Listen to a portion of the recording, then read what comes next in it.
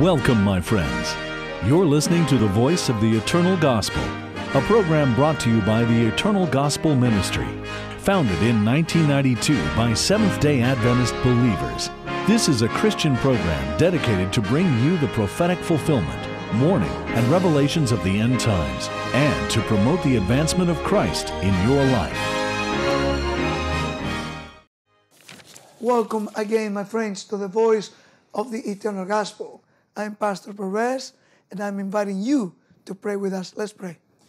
Father in heaven, we thank you again that we could have this moments to study your word. There are moments in time because soon one day time will be no more and we will go into eternity. Soon probation's doors will close. But until that time, Lord, grant us this moment that we can all sit down and study the Bible and rightly divide the word of truth. We ask for the presence of your Holy Spirit because he is the Spirit of truth. He guides, he teaches, and he speaks. Lord, please help us to understand this. Now, please abide with us and grant your Spirit will give us wisdom, knowledge, and understanding. In the fear of thee, Lord, we ask thee, please grant us thy Holy Spirit. Amen. In Jesus' name and for his sake, amen. Amen. Amen. In the previous program, we were talking about these deceptions. The greatest deception that will take place soon to happen is that Satan himself will appear as an angel of life, as Jesus himself. And we also mentioned that this is going to be also a plan to reinforce even more what is going to be coming upon the earth as an overwhelming surprise, when the United States, a nation that has been upholding religious freedom, will form the image of the beast and will establish religious law that got nothing to do with the Bible and the Bible alone. Tradition will be exalted. Tradition will be trying to be imposed. Now, I know, Pastor Barry, you had some other video that you would like to, bring in this program today to prove, as we have been done in previous program, that yes, this is right in happening in our midst. And many people, maybe they have heard about it, maybe they have talked about it, but they don't know too much, or they don't have a full understanding of what is implicated, or what the things that we hear today and sing today. I want to make sure that people understand that we are not Sunday haters. No, of course not. Some people get this idea that we are Sunday haters because we used to go to church on Sunday. Right? I grew up that way. Welcome to my club. All right, so I want to make that very clear. The issue is truth. The Word of God tells us the seventh day is the Sabbath. Amen.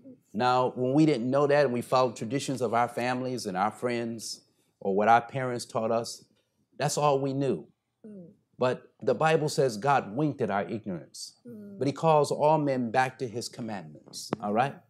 So this is why we're looking at this issue. God's word still stands the test of time. He has not changed. Man changes.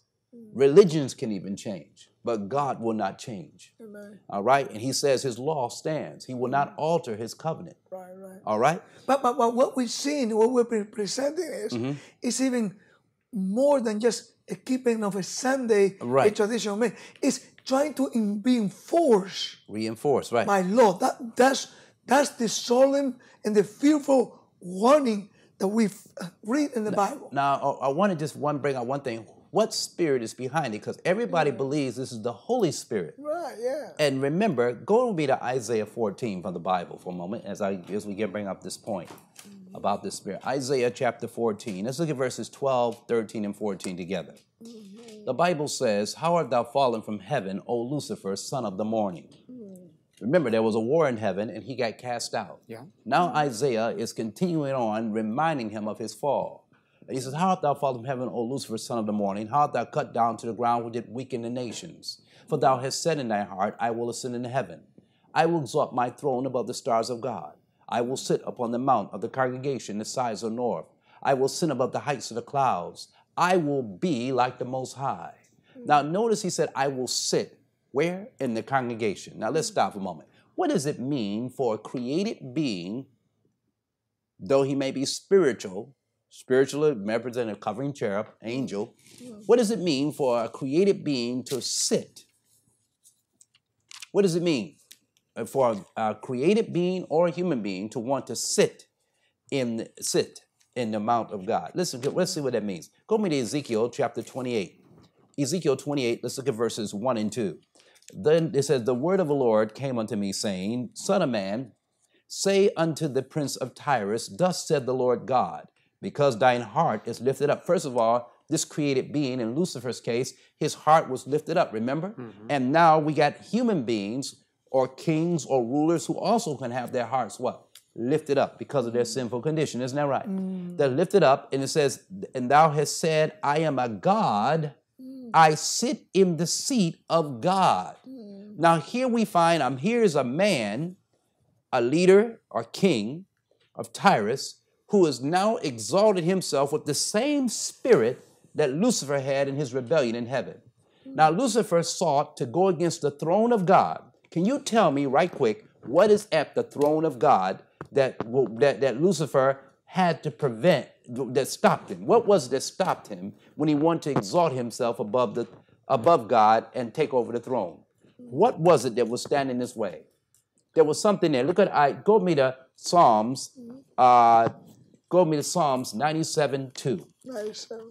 I want you to tell me, because what's at the throne of God stopped him. Clouds and darkness are around about him.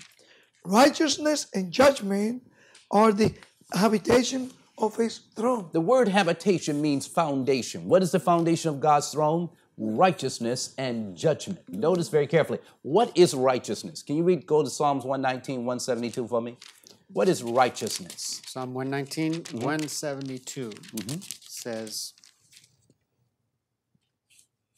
my tongue shall speak of your word, for all your commandments are righteousness. My tongue shall speak of thy word, for all thy commandments are what? Righteousness. Wait a minute. So all 10 commandments are what? Righteousness. Meaning that God will never do away with righteousness. He will do away with sin.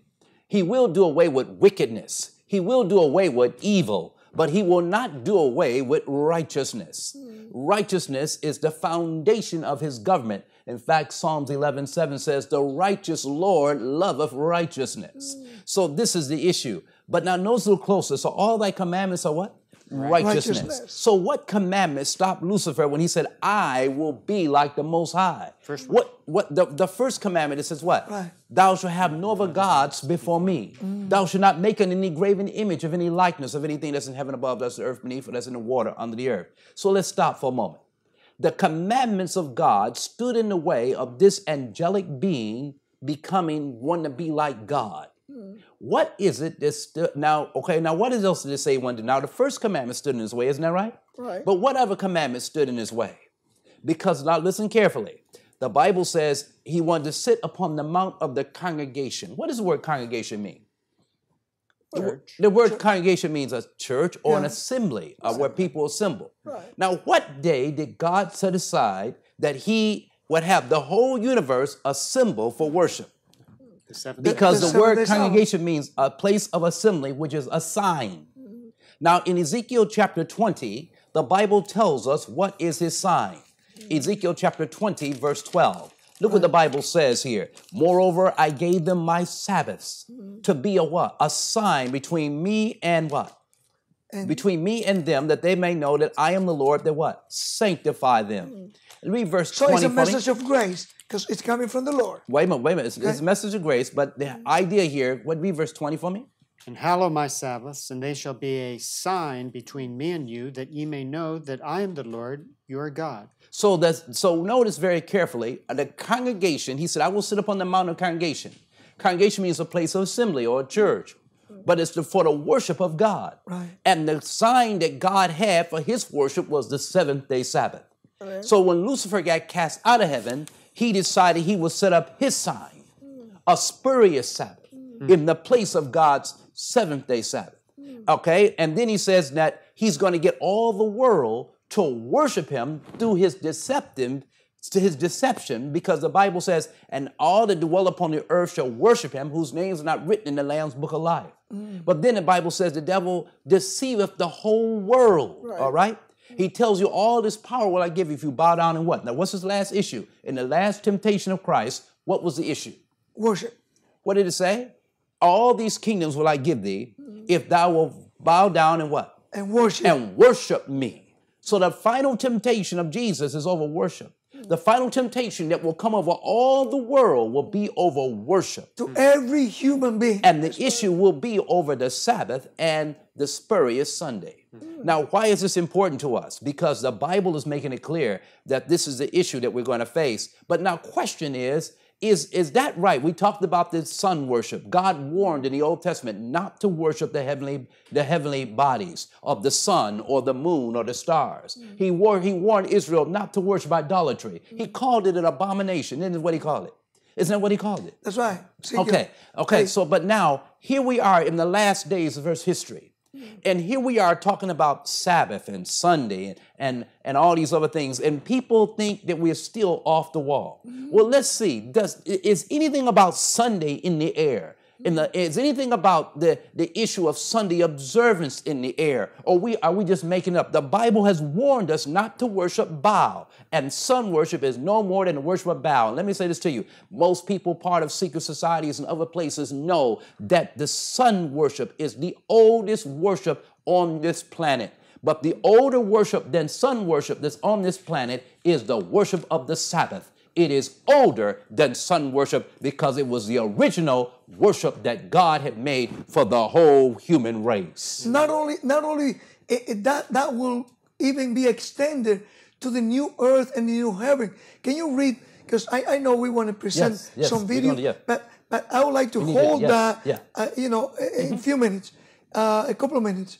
Can you read Isaiah 65, please? 66, 22 and 23, because the 7-day Sabbath was not only from the creation, it will go from creation to the new creation. Yes. Look what it says. Read it, please. For as the new heavens and the 22, new earth, read it. which I will make, shall remain before me, saith the Lord, so shall your seed and your name remain. And it shall come to pass that from one new moon to another, and from one Sabbath to another, shall all flesh come to worship before me, saith the Lord. So wait a minute now. Go ahead. Yeah, go ahead. No, you go ahead. Wait a minute now. Now he said, read that again. As the first part. Whereas the new heavens and the new earth. Okay, stop right there. Isaiah is prophesying that God's going to make a new heaven and new earth. That's right. All right, but now my question is, book of Revelation, the last book of the Bible, also says the same thing that Isaiah foretold. Right. Look at Revelation chapter 21. Now, I want you to remember what's going to be in the new heaven and earth. Watch carefully. And he says, now Revelation 21 says, once, put it this way. And I saw a what? New heaven and a new earth. Now, wait a minute. Isn't that what Isaiah just said? Yes. It says, for the first heaven and the first earth that Isaiah and we ourselves have been living under were what? Passed away, and there was no more sea. Now, John, wait a minute. He saw what? New heaven and new earth. Can you all right, hold what's new heaven, new earth? Yeah, can you hold it right there, please? Okay. We'll be right back.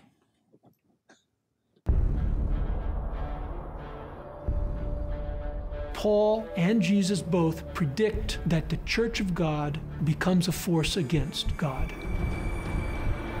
The radical faith that Jesus taught had become the official religion of the empire that murdered him. The speed with which the early church tobogganed into apostasy will take your breath away.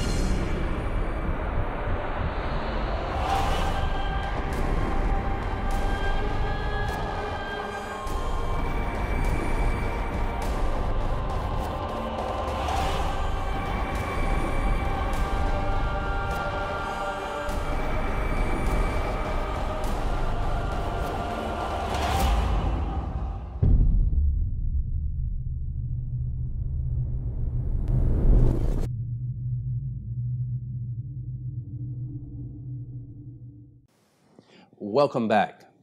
We were discussing the issue here about the new heaven and new earth. And Patrick has just read to us, and I'd like Patrick to read that one more time for us. Isaiah 66, 20 or Revelation 21. Revelation 21. Yeah, yeah. And you want verse 2 now? 21, 1 and 2.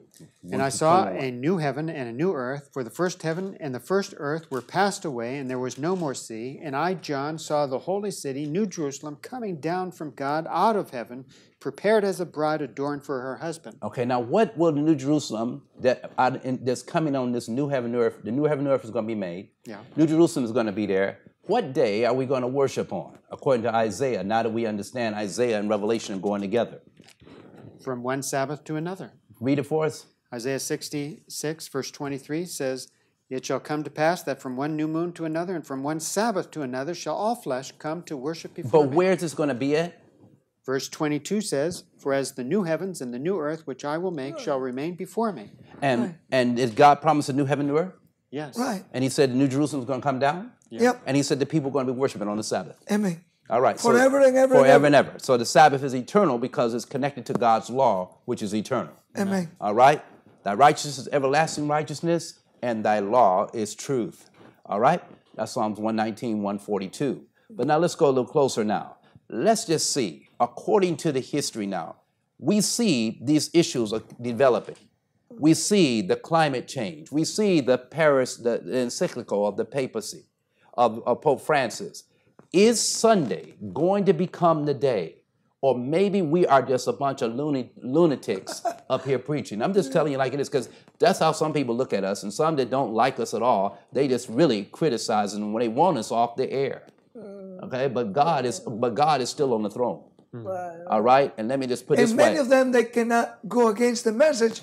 They go against us too. Right. So I just want to make it very plain to us as we look at this. All right. It goes very carefully with me. I want to share with you what we really seeing. Was there such a thing? Let's go back to just a few years ago, maybe 2016. All right, 2015 and 16. Listen to this. I want you to listen. I want to know, do people have in their minds an idea about Sunday and that Sunday should be kept holy? All right, listen to this. And that we should make a law to enforce it. And perhaps we may make a law enforcing it. Now, the reason why they want to make laws, not because they're bad people, but because they believe that something ought to be done about the immoral state that's taking place in the American society.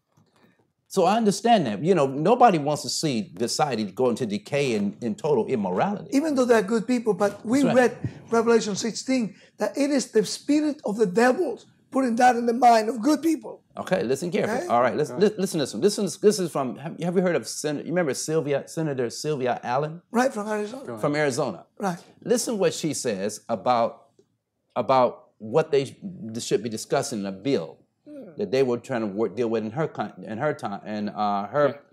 Arizona over gun control. Right. All right, that's what it's based on. Listen to this. Go ahead. It's Channel 3 in Phoenix. Okay, go ahead. Okay. Probably we should be debating a bill requiring every American to attend a church of their choice on Sunday. Oh boy, an Arizona lawmaker raising eyebrows after a surprising statement during a gun debate. Good evening, Arizona. I'm Brandon Lee. And I'm Heather Moore. She is one of the Republican leaders in the state Senate and, of course, no stranger to controversial comments. Dennis Welch is at the Capitol for us with more on what she calls the fading moral code of America. Dennis?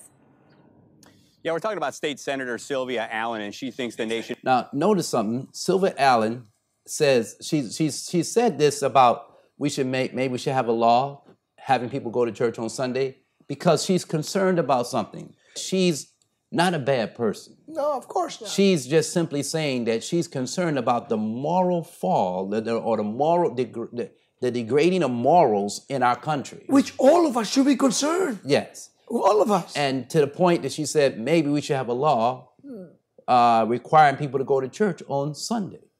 All right? And this is what Dennis Welch has to say. Yeah, we're talking about State Senator Sylvia Allen, and she thinks the nation is suffering from a moral decay. And the cure for that decay, she believes, is church, and she also believes that there should be a new law forcing people to attend. I believe what's happening to our country is that there's a horrible erosion of the soul of America. Okay, so Senator Sylvia Allen thinks the nation is heading in the wrong direction. But instead of just complaining, the Republican from Snowflake offered up this solution. Probably we should be debating a bill requiring every American to attend a church of their choice on Sunday. Allen was speaking yesterday in committee, and no, she wasn't debating religion. She was debating guns, specifically House Bill 2320.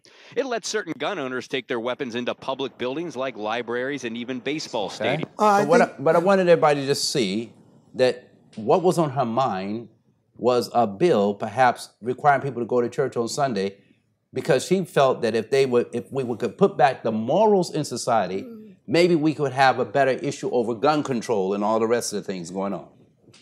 In the third angel's message, we're warned not to worship the beast. The last verse says, "Here are they that keep the commandments of God." Worship has to do with the first four commandments, and the only commandment that man has ever made laws to promote is the fourth commandment regarding the day of worship, and so that is what's predicted.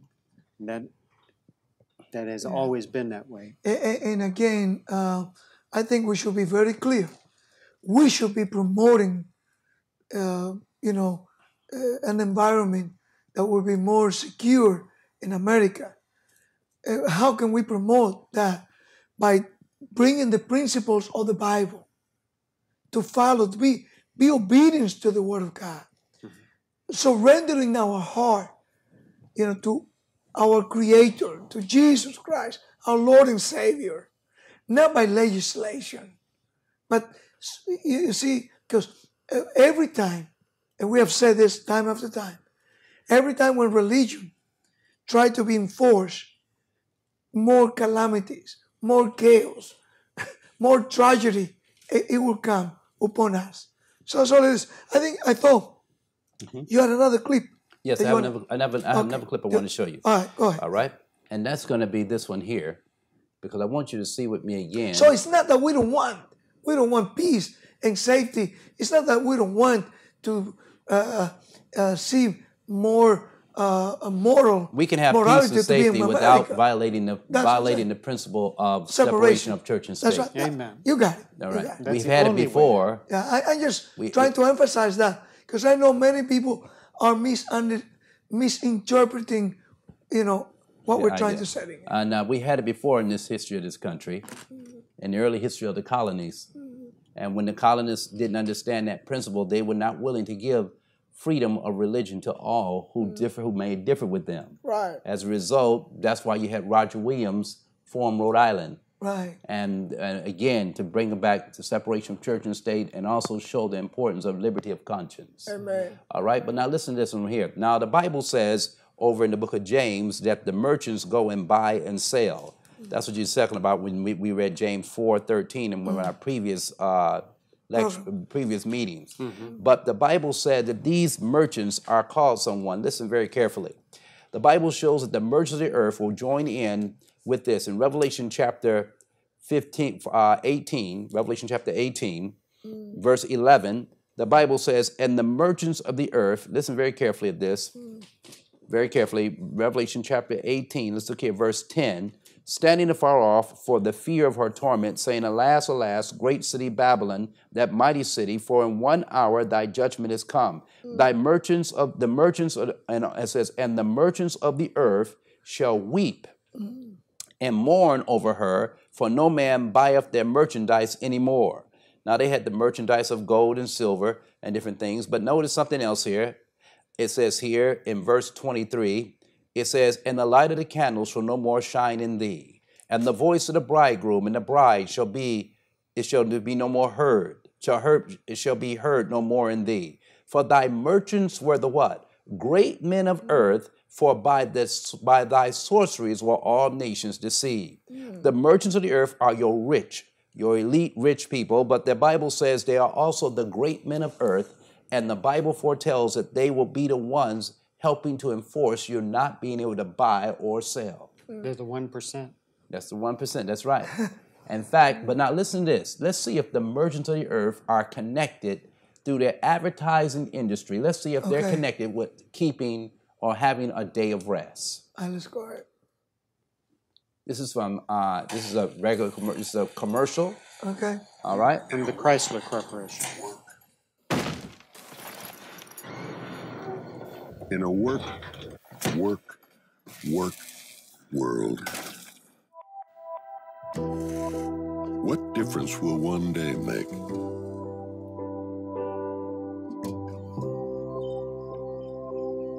The earth won't alter its course.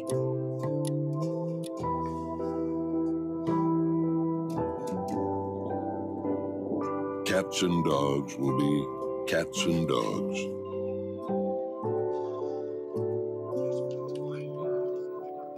Rain will still fall from the sky.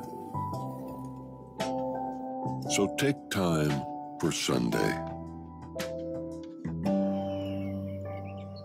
Just know that your truck has a little thing for Monday. Take time for what? Sunday.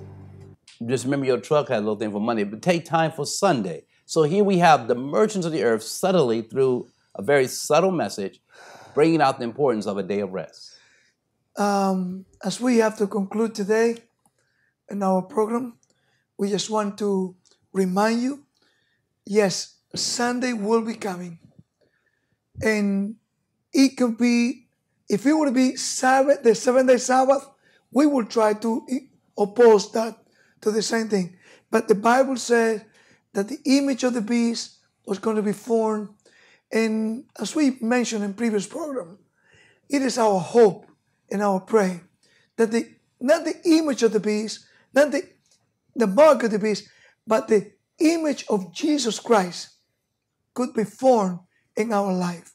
So we can be forming the character that will be making us fit to go to heaven and rejoice forever and ever and ever with our beloved Jesus Christ and Lord and Savior.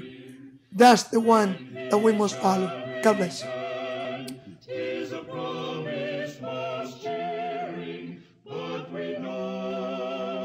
Our Voice of the Eternal Gospel family thanks you for joining us. Generous contributors like you keep us broadcasting. Prayerfully consider supporting this ministry. Donations are tax deductible and can be sent to Voice of the Eternal Gospel, P.O. Box 15138, West Palm Beach, Florida 33416. Our phone number is 1-866-7th-DAY-2. That's 1-866-784-3292. And our web address is voiceoftheeternalgospel.com. Find out what the critics are raving about. Top scholars and theologians from around the country come together to reveal the hidden history of the Book of Revelation. With powerful reenactments and incredible visual effects, this 95-minute masterpiece brings to life the Book of Revelation like never before. Revelation is no longer a mystery. Get your copy today.